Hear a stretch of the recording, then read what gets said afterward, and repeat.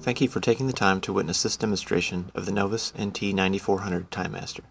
The global positioning system is the master source for timing of the instrument. GPS timing information is used to discipline a Cesium atomic clock, after which the resulting time reference is then stable to 1 part per billion per year without GPS. The pulse per second signal, or PPS, drifts by less than 400 nanoseconds per hour, less than tens of milliseconds per year. Housed in a rugged battery-powered chassis, this completely self-contained unit offers a rich feature set: a 10 MHz reference, an atomic clock stabilized PPS signal, NMEA timing and location, NTP time server with atomic holdover, time and position stamping.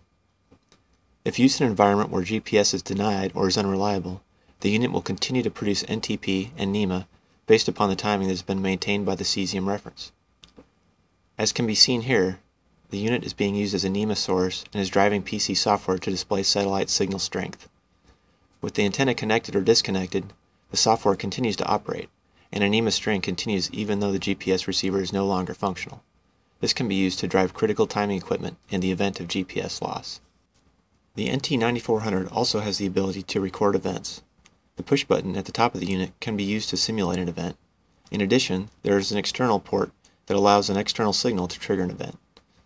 In this part of the demonstration, the signals being displayed are the GPS pulse per second signal from a reference source, and the PPS signal out of the unit itself. The PPS signal output of the unit is selected internally, either from the GPS receiver or from the internal Cesium atomic clock. When connected to the GPS, the pulse per second signal is synchronized with UTC. As can be seen here with the two signals on the oscilloscope, the antenna is disconnected and there is no change in the location of the PPS signal with reference to an external locked source.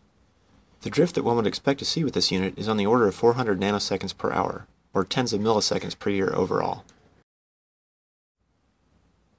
Thank you for your interest in Novus products, and thank you for viewing this demonstration of the Novus NT9400.